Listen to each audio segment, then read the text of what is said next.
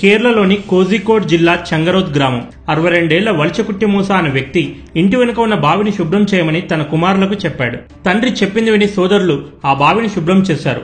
బావిని క్లీన్ చేసిన కొద్ది రోజులకే మూసా ఇద్దరు కొడుకులు, తమ్ముడి భార్య అనారోగ్యానికి గురై 15 రోజుల వ్యవధిలో మృత్యువాత పడ్డారు.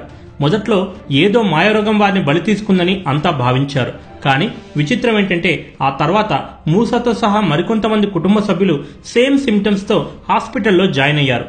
అదీ కాకుండా ఆ ముగ్గురు పేషెంట్లకు సేవలందించిన నర్స్ లీనీ కూడా అవే సిమ్టమ్స్ తో అమరురాలైంది. కేరళలో ఇలాంటి మరో 12 మరణాలు సంభవించాయి. దాంతో గవర్నమెంట్ ఒక్కసారిగా హై అలర్ట్ అయ్యింది.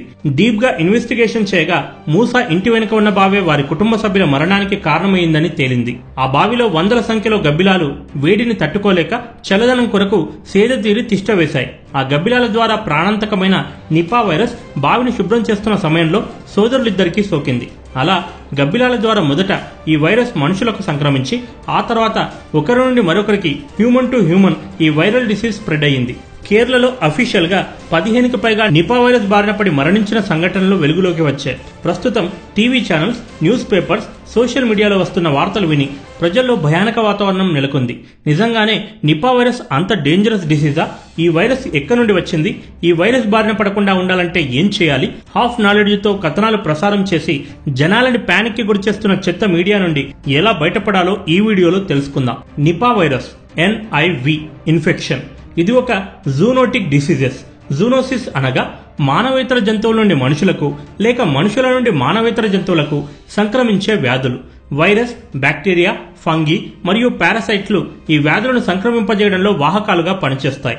అలాంటి ఒక వైరసే నిపా వైరస్. టెరోపోడిడే ఫ్యామిలీకి చెందిన ఫ్రూట్ బ్యాట్స్, పండ్లను ఆహారంగా తీసుకునే గబ్బిలాలు ఈ వైరస్ కి నేచురల్ హోస్ట్ గా పనిచేస్తాయి.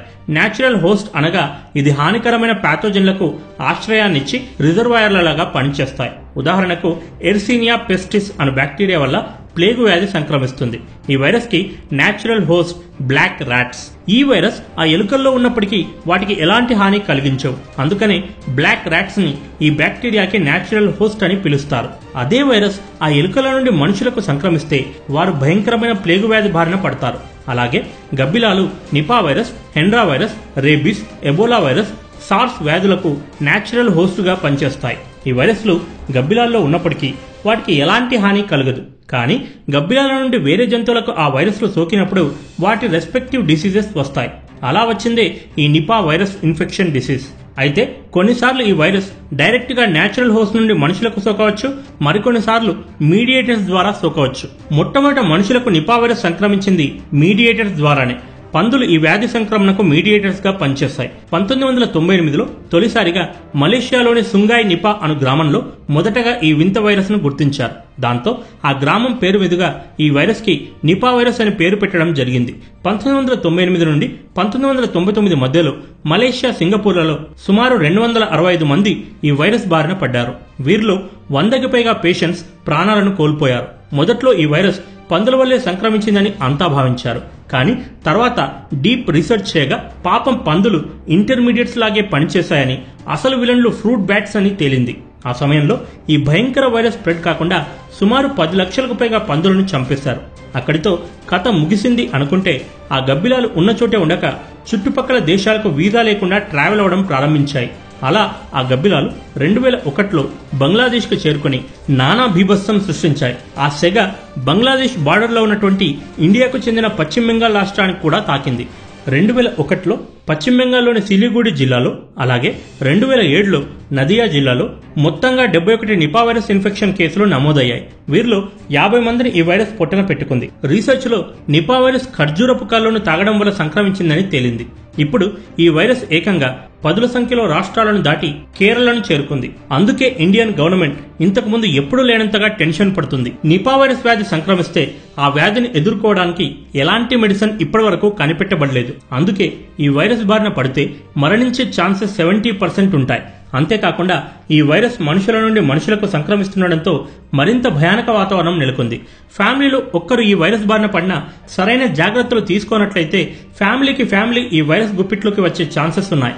అందుకే కేరళ గవర్నమెంట్ నిపా వైరస్ ను స్ప్రెడ్ కాకుండా ఉంచడానికి ముఖ్యంగా 2 జాగ్రత్తలు తీసుకుంటుంది. మొదటిది, నిపా వైరస్ వ్యాధి నిర్ధారణ కాగానే ఆ పేషెంట్స్ ని బాహ్య ప్రపంచం నుండి ఐసీయూలోకి ఐసోలేట్ చేయడం. ఆఖరికి ఫ్యామిలీ మెంబర్స్ కూడా ట్రీట్మెంట్ మధ్యలో లోపలికి అలో చేయరు. ఆ పేషెంట్ ఒకవేళ మరణిస్తే కనుక వైరస్ స్ప్రెడ్ కాకుండా ఉండడానికి డెడ్ బాడీని కూడా కుటుంబ సభ్యులకు ఇవ్వకుండా ఎలక్ట్రానిక్ మిషన్స్ లో బూడిద చేసేస్తున్నారు.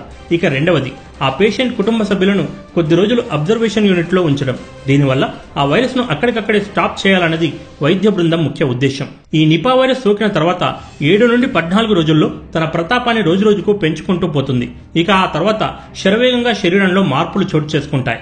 జ్వరం, సడన్ గా శ్వాస ఆడకపోవడం, లో బీపీ, మెదడు వాపు, చివరగా కోమాలోకి వెళ్లిపోవడం, ఆ తర్వాత డెత్. ఒక్క మాటలో చెప్పాలంటే మనిషి ఇక్కడే నరకాన్ని చూసేస్తాడు. ఈ వ్యాధికి ట్రీట్మెంట్ అయితే లేదు, కానీ వైరస్ శరీరంలో స్ప్రెడ్ కాకుండా వాటర్ ఎక్కువగా తాగించడం, గ్లూకోజ్ బాటిల్స్ కంటిన్యూస్ గా ఎక్కించడం లాంటి బేసిక్ ట్రీట్మెంట్స్ ని ఐసీయూలో ఉంచి చేయడం జరుగుతుంది. ఇక ఆ తర్వాత దైవేచ్ఛ. ఈ నిపా వైరస్ డిసీజ్ కి మందును కనిపెట్టే దిశలో రీసెర్చ్ జరుగుతుందని, త్వరలోనే ఈ వ్యాధికి ఫుల్ స్టాప్ పెడతామని వరల్డ్ హెల్త్ ఆర్గనైజేషన్ ధీమా వ్యక్తం చేసింది. అయితే గబ్బిలాలకు దూరంగా ఉండడం, కింద పడినటువంటి పండ్లను, ముఖ్యంగా ఖర్జూరం, బాదాం, జామ పండ్లను తినకుండా ఉండడం, అడవులకు దూరంగా ఉండడం వల్ల కొంతవరకు ఈ వ్యాధి రాకుండా జాగ్రత్త పడవచ్చు. ఇప్పటికిప్పుడైతే మనకొచ్చిన ప్రమాదమేమీ లేదు. ఈ వైరస్ ప్రభావం కేరళలోని ఓ 4 జిల్లాల్లో మాత్రమే కేంద్రీకృతమై ఉంది.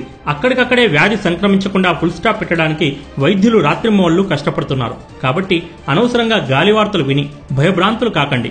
మీరెంత భయపడితే వాళ్ళకంత రేటింగ్ పెరుగుతుంది. మీ భయమే వారి పెట్టుబడి. కాబట్టి భయాన్ని పక్కకు పెట్టి ధైర్యంగా ఉండండి. ఒకవేళ నిజంగా అలాంటి సిచ్యువేషన్ కనుక వస్తే నేను మిమ్మల్ని జాగ్రత్త పరుస్తూ మరో వీడియో తప్పకుండా చేస్తాను. Friends, తెలుసుకున్నారుగా Nipah virus complete information గురించి. మరి ఈ వీడియో మీకు యూస్ఫుల్ అనిపిస్తే కనుక తప్పకుండా లైక్ చేసి షేర్ చేయండి. ఇలాంటి మరిన్ని యూస్ఫుల్ వీడియోస్ కోసం మన ఛానల్ వెంటనే సబ్స్క్రైబ్ చేసుకోండి. నోటిఫికేషన్స్ కొరకు బెల్ ఐకాన్ ప్రెస్ చేయండి. వాట్సాప్ నోటిఫికేషన్ కొరకు 7032208150 నంబర్ కి జాయిన్ PF అని మెసేజ్ చేయండి. ఇది ఈ వీడియో. మరో వీడియోతో మళ్ళీ కలుద్దాం. This is Prashanth signing off. By by and take care.